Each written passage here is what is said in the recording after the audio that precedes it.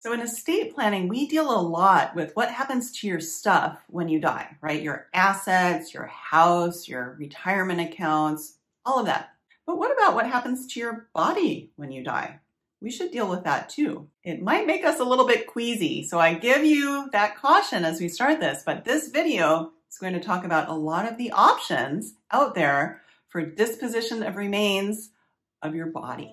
And I do want to ask you, if you have a loved one, a family member or friend who's thinking about these things, or they should be thinking about these things, you might want to share this video with them. There's that little arrow button that you can share and send this video to that family member or friend as they're considering these things. So especially in the US, and I think in other countries too, in some other countries, we really don't like talking about death. But we need to, because we know that that's really the one thing that's guaranteed. We have that saying, right? The only thing that's guaranteed is death and taxes. Well, we know that some people don't pay their taxes, but we all are going to die. But we can choose what we want to happen with our body, all right? And usually we specify this in our Advanced Healthcare Directive. And I have a video on Advanced Healthcare Directives that I encourage you to watch after you've watched this video. Okay, so let's look at, first of all, the most popular ways that people choose to dispose of their body. And the one that I think is most common and well known is burial, right? So, you're put into a casket that's solid wood, there's some metal that's reinforcing it.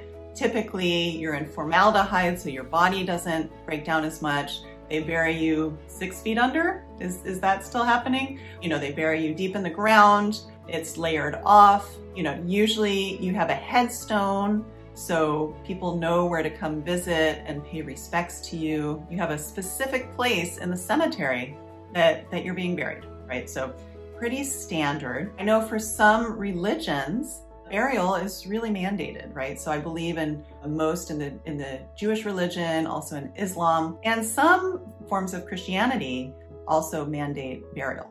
So with burial, I think this is the one that you really have to prepare beforehand.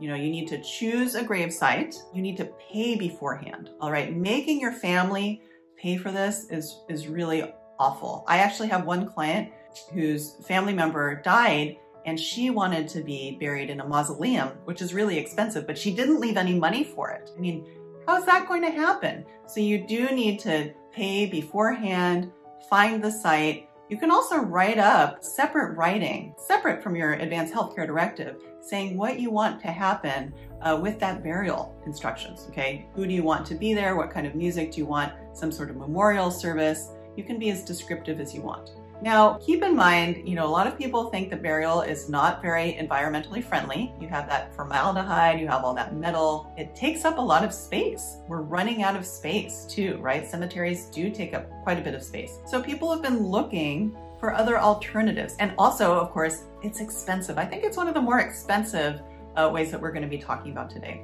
So people are looking for other alternatives and options. So the main option, the main alternative that we know of is cremation. And I recently learned that starting in 2015, more people are now being cremated than buried in the United States. Isn't that interesting? Huh? So let's talk about cremation for a second. So first, how does it work? Well, the body, after you're gone, the body is placed in a cremation chamber, which is heated to a very high temperature. It's like 1800 to 2000 degrees Fahrenheit. Woo! So at that temperature, that causes your body's soft tissues to vaporize. And all that's left are bone fragments. Then they take those bone fragments and basically pulverize them. They make them into powder. And those cremated remains, we call that cremains, right? It's a cutesy little 2 words put into one. Then those cremains are collected and put into an urn or a box. And then they're given to the next in line. So once you're cremated, what should you do with those ashes? Well, sometimes people keep them in an urn, a beautiful urn on display, or in a box in their closet, or some people will scatter the remains. I know with my grandpa, he loved, in his backyard, he had a lot of orange trees, and we scattered his remains around one of the orange trees. And I loved that. I loved really honoring him in that way. So you can make it as special and thoughtful and memorable as you want. Hey everyone! If you like my mom's video, like and subscribe. Okay, some people try to be a little bit more creative with this, right? And there's actually some companies that will take some of your cremains and send them out into space. You know, maybe they'll send them and it becomes a meteor heading back into space, or maybe it just stays out there in space. So you can choose to do more creative things. Sometimes, you know, but it gets more expensive, by the way. You know, if you say, hey, I want my ashes to be scattered, you know, at sea in Hawaii, well, first you have to figure out, how am I going to get my ashes out to Hawaii, right? So that can be challenging and expensive. So, you know, really think these things through. Also, it could be illegal. I'm not telling you that you can legally do this, but sometimes people do this. I heard of one person who loves Nordstrom so much that she directed that at the corner of the Nordstrom building, you know, they put just little bits of ashes of her remains at those corners. I like Nordstrom too, but maybe not that much. Okay, so another popular option now is something called green burial. And this is really the concept of going back to Earth, going back to the pioneer days. Basically, you're put in a burlap sack or maybe a soft box or a basket, and you're buried underground, right? Maybe 3-4 feet under, but there's no formaldehyde, there's no metal. So it's a lot more environmentally conscious. And also you don't have, you know, the noxious fumes from burning a person. So green burial can be quite popular now, and it's associated with open space.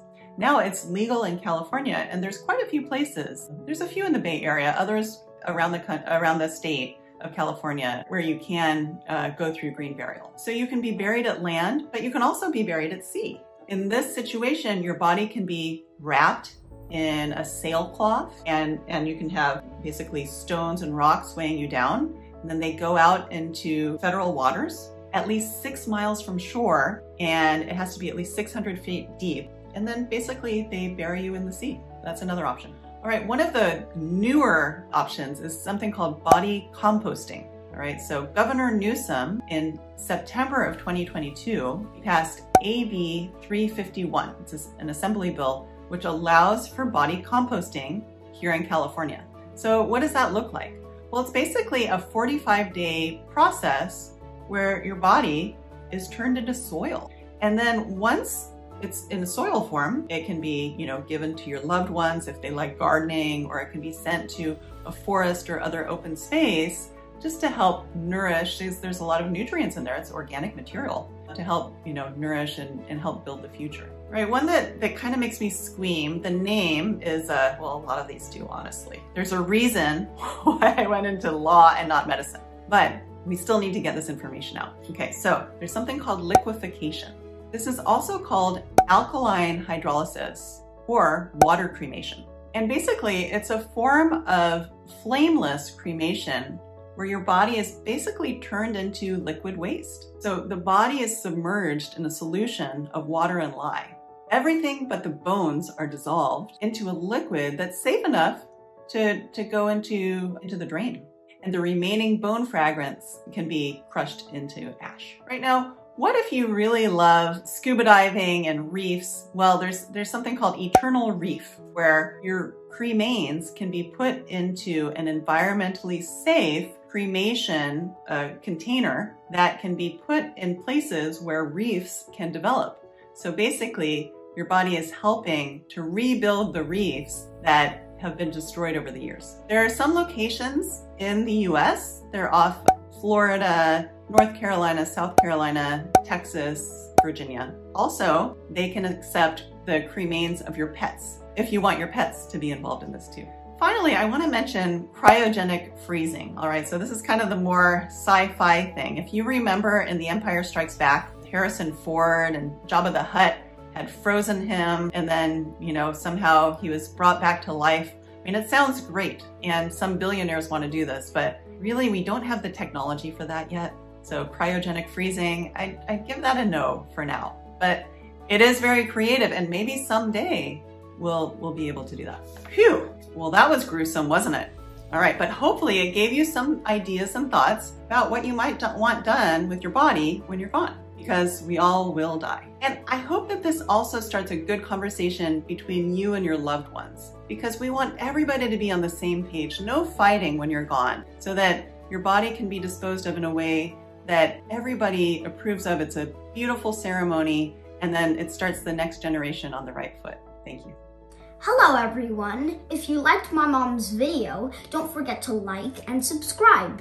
See you all next time.